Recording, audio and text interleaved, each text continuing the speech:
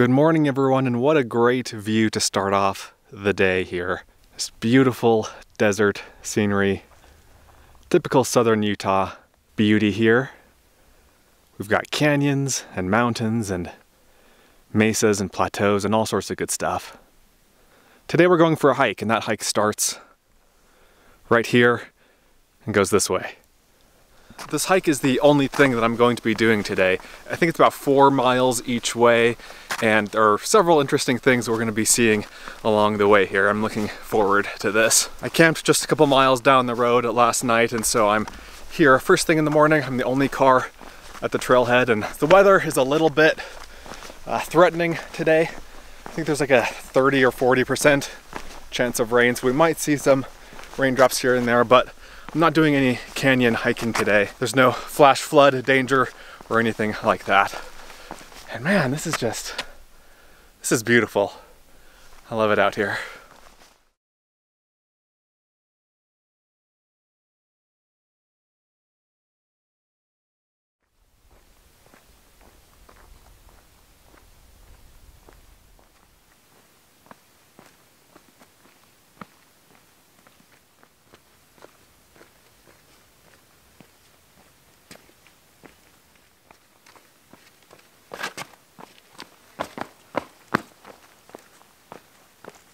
I've been hiking for 33 minutes now. Fun hiking up and over slick rock, and there isn't really an obvious trail. There are occasional cairns or rock piles like this one here, but there are actually quite a few of them. Like, you'll get to a spot where it's like, okay, where do I go from here? And there will be a cairn over here and a cairn over here, and it's like, well, is that really helpful having 2 different trails to follow? I don't know.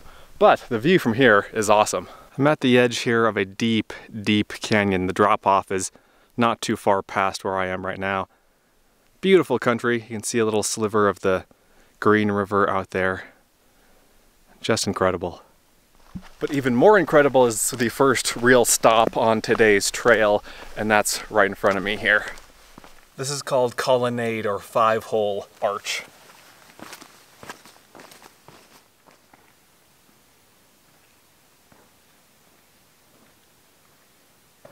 This is a spectacular place. This is a spectacular arch, or rather series of arches. And both names, Colonnade Arch or 5-hole arch, both are very appropriate here.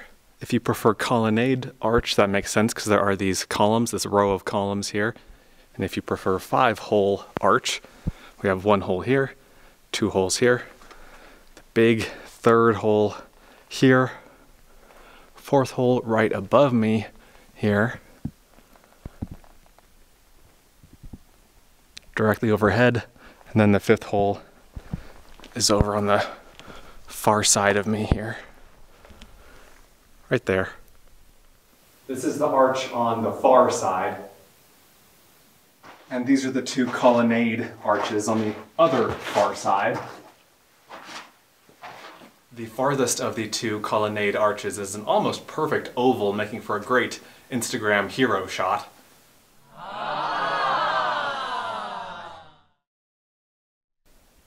And this is the view out of the largest opening of the 5. This is the main opening.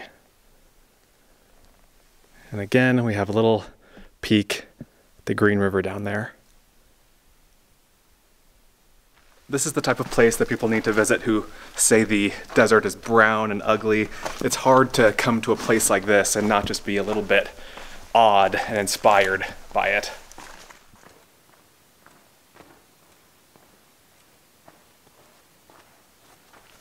I'm a little bit sad to be leaving this place. I've been here for probably 45 minutes, and there are obviously thousands of arches in southern Utah. There are bigger ones, there are more famous ones, there are more prominent ones, but this is unique, and there's something beautiful about the natural architecture here that is just compelling and singular, and I really enjoyed this spot. But it's time to move on to the next one.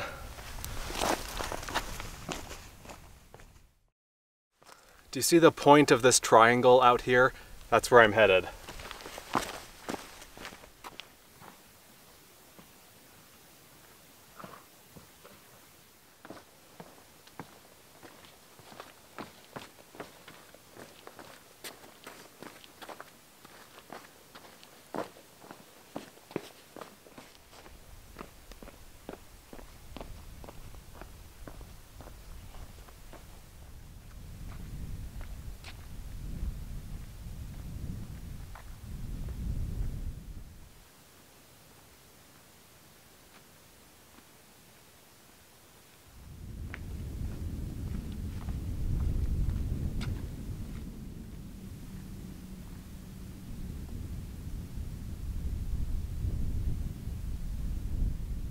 Welcome to Bowknot Bend. This is a spectacular viewpoint above the Green River here.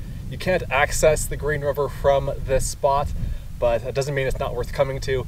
The views alone are just incredible, but there is something interesting about this spot behind me here. So this is the Green River, and this is also the Green River. The river makes a huge loop, a huge bend, a 7 or 8 mile long bend to get back here. And the distance separating them here is less than a quarter mile. Very short distance, and I think eventually in several millennia they'll probably connect here, but for now it just makes a huge, huge loop here. And the views are so great. You can see why it's called the Green River. Both here it's green, and then as I mentioned in the previous video, I've been to near its headwaters in Wyoming. It's also green there. Wow. It wasn't an especially difficult hike to get here, but it was pretty long. So going to Colonnade Arch took less than an hour, but I've been hiking total for 3 hours, 23 minutes, including going to Colonnade Arch. And the total distance to get here was 6.83 miles. Not much elevation gain, only about 250 feet of elevation gain.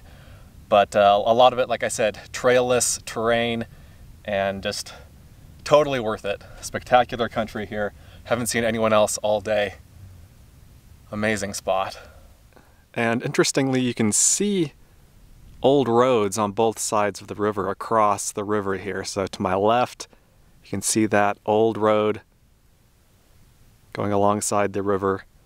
My map on my phone shows that still as a road. I don't know if it's still accessible, if you can still get down there and drive it. Looks decent enough though. The same map also shows this road. You can see it pretty well right there, but it shows it as more of a trail. So again, I don't know if either of these is still drivable. Let me know if you've driven either of these roads, if they're accessible still. I do know that you can drive to the top of the mesa over here, and also to the top over here. Those are both accessed from Moab to the east, versus where I am now on the west side of the river that is accessed from Green River or Hanksville, if you're familiar with the area. I can actually hear, oh, I can see, okay, this is drivable. I see some side-by-sides and some dirt bikes down there. If we zoom in here, we should be able to see them. That would be an amazing drive. I'll have to add that to the list for future adventures.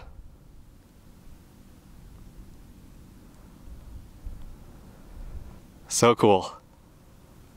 I'm gonna hang out here a little bit longer, enjoy the view, enjoy a snack, then I'm gonna head back the way I came. And there is one more thing that I wanted to see out here on this hike. I actually passed kind of close to it on the way here, on the way to Colonnade Arch. Actually, it's not too far from the trailhead, but I wanted to do the arch and get to this viewpoint here first. So I'll head back that way. I won't film it until I get there, and we'll wrap it up after that.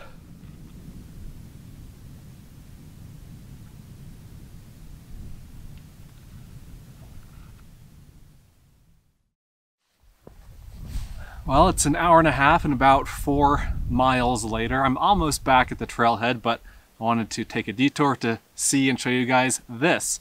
This is called Crocodile Rock, and it's smaller than what I thought it was after seeing pictures online, but still just a fascinating little rock formation. I have no idea how something like this would have been formed. This is also called Dragon's Teeth, which again is another great name for it. And the tallest of these is maybe 8 or 9 inches long. I don't really want to touch it. They seem pretty fragile. There are lots of broken ones on the ground, actually. I wonder if these were additional teeth or if these were longer pieces that used to be, you know, on top of the teeth. What a strange, strange thing. And it really does look like a crocodile, doesn't it? And while we're on the subject of interesting geology, there is something up the hill here that I passed by that I want to show you guys. So there are two things here, really. The first being these kind of strange circles in the rock here. They're all over the place. Some of them it's just kind of an outline, and some of them are more solid like this. I'm reminded of Moki marbles, which are these kind of very round stones that you can find on the ground in certain places in southern Utah, but I don't think these are those. But they're all over the place. And then also scattered around out here, both on the slab, then I passed several pieces up on the hillside over there. There are pieces of jasper out here. I'm pretty sure this is jasper. This red, neat red rock. I don't think the camera is focusing here. There, that's better. Pretty big piece right here, and then there are some smaller pieces right here.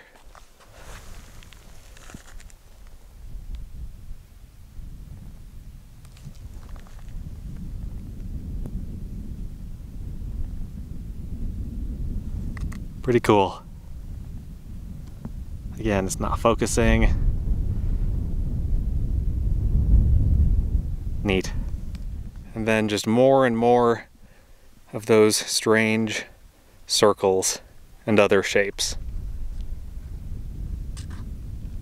If you're a geologist and you know more about what's going on out here, then let me know, or let us know. Leave a comment down below so we can all see it.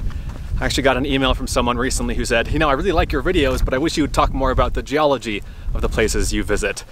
And I just kind of shook my head, because I get emails like that fairly often, except it's not just geology, it's history, archaeology, paleontology, zoology, biology, dendrochronology, you know, it's name a branch of anything, and people want me to talk more about it, whatever their pet interest is. And you know, I wish I could talk more about everything under the sun, but I'm just one guy and you get what you get. I hope you enjoy the videos, but you know, I can't know everything. I don't have unlimited time to learn everything and explain every single thing that I see, that I encounter on my travels, but that's what the comments are for, right? We did it. That hike was about 11.5 miles long, and it took me about 5.5 hours. Fairly long hike, but not too difficult. Like, there weren't lots of ups and downs. It was just a long hike, you know, and there wasn't really a trail for most of it, but really fun adventure, really worth doing. The arch was incredible, the viewpoint was stunning, and the Crocodile Rock was just weird and fun and interesting, and so it's just a fun adventure all around. And I think I'm done adventuring for the day. I think it's time to go find a campsite. So I'll meet back up with you guys later, and by the way, I'm still the only one at the parking lot. I didn't see anyone else all day, and there's no one else here.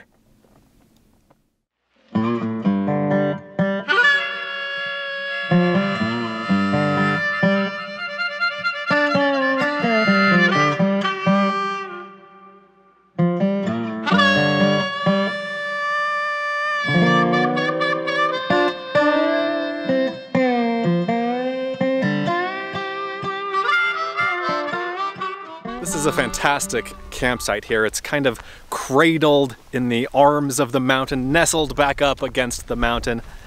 And I was last in this area about 5 years ago. And back then I was driving on the dirt road, the main dirt road that's about a mile over this way.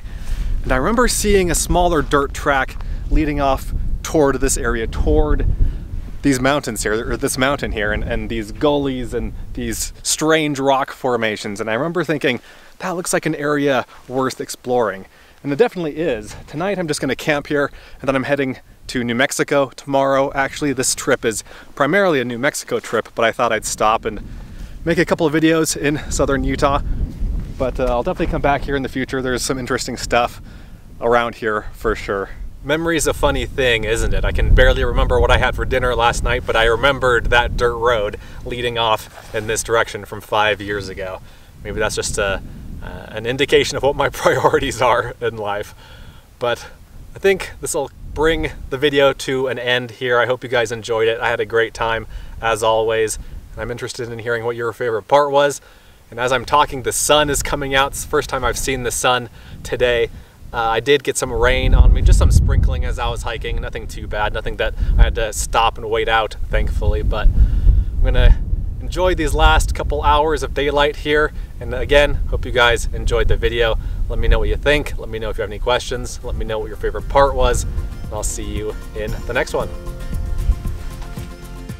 Be sure to check out Adventure Know-How, my new site, where you can gain access to a map of all of my free campsites, plus monthly bonus videos that you won't find anywhere else. Learn more at adventureknowhow.com. And for links to everything else SUV RVing related, visit suvrving.com. Links to these sites and more will be in the video description.